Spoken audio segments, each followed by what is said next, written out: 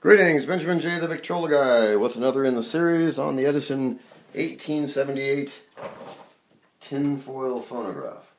So while I'm waiting for that new foil to arrive, I'm recording on kitchen foil.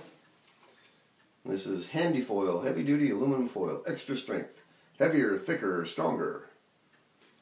And made by handyfoil.com, Wheeling, Illinois. Packaged in USA from foil made in Armenia. So, in any case, I've taken a piece of foil, I've cut it to 2.5 inches wide, and I've applied a acid-free glue stick to the back of it, as always, and we're going to make a test recording on this heavy-duty kitchen foil. So, I'm going to roll this stuff onto the mandrel.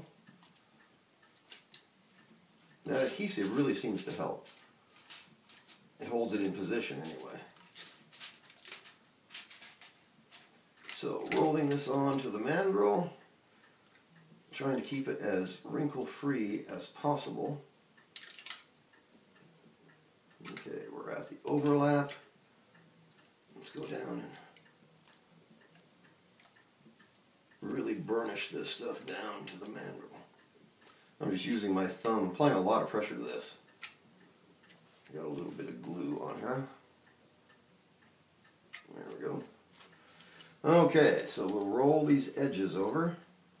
Now 2.5 inches is almost too wide, but it sure helps getting this stuff on the mandrel straight. So roll down this edge nice and tight.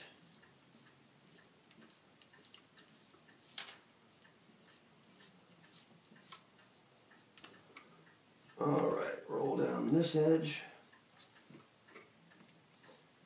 That foil tape that I've been using really gets you spoiled because it's so easy to use. There's no preparation involved. You just pick up a piece, pull the backing off of it, and stick it on the mandrel. This stuff you have to pull out a sheet, cut it into 5 separate strips, burnish it, smooth it out as much as possible, turn it over, apply the adhesive, and then immediately put it on the phonograph because it can't set. That adhesive will just tack up and dry out really quickly. I mean, it is just a glue stick.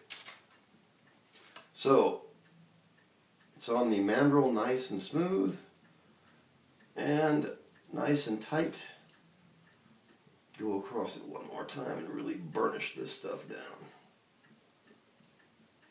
Okay, now this is only 1/1000th of an inch thick.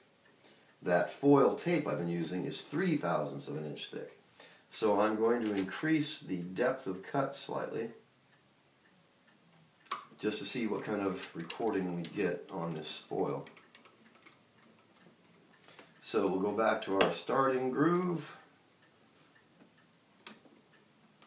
which is right there. That's the first groove on the mandrel, I believe. Yep, that's the first groove on the mandrel. Okay, we have our stylus holder locked in position. Everything's set. We're going to be recording on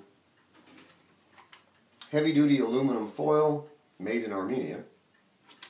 That's been cut into a 2.5 inch strip.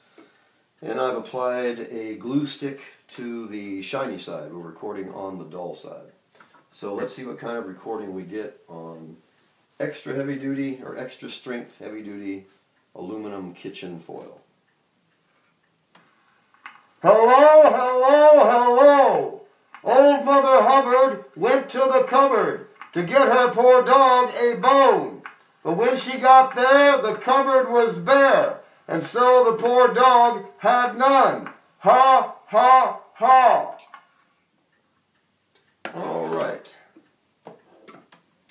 so like I said, it seems really strange saying something besides Mary Had a Little Lamb into this machine. So we'll rewind the mandrel to our starting point. I have no idea how this is going to sound.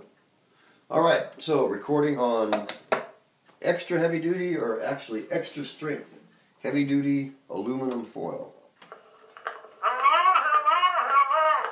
Old Mother Hubbard went to the cupboard to get her poor dog a bone.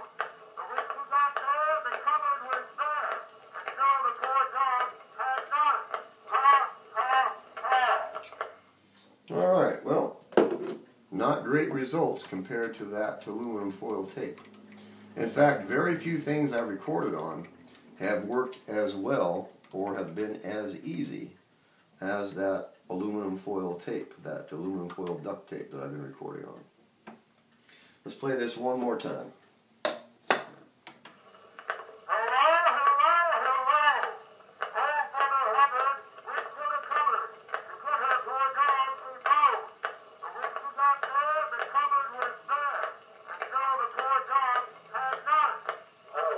Alright, so it's still not cut deep enough.